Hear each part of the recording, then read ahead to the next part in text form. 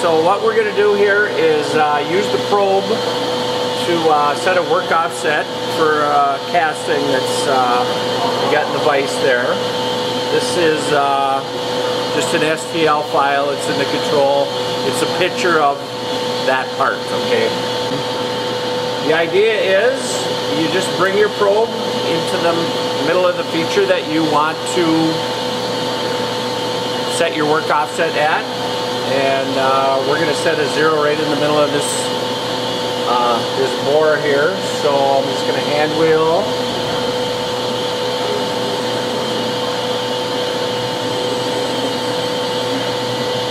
Bring Z down, and it's pretty darn close, okay? There's a probe button here underneath Handwheel. I'll just push that. There's a bunch of different probing cycles that you can select from here, and I'll just toggle to a bore.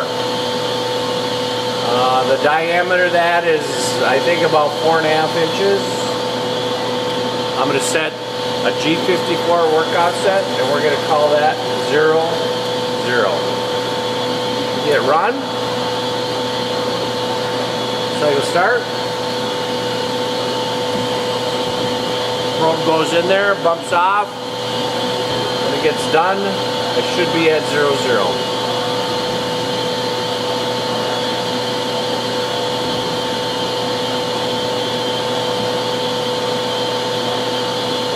There we are, 0, 0, all right?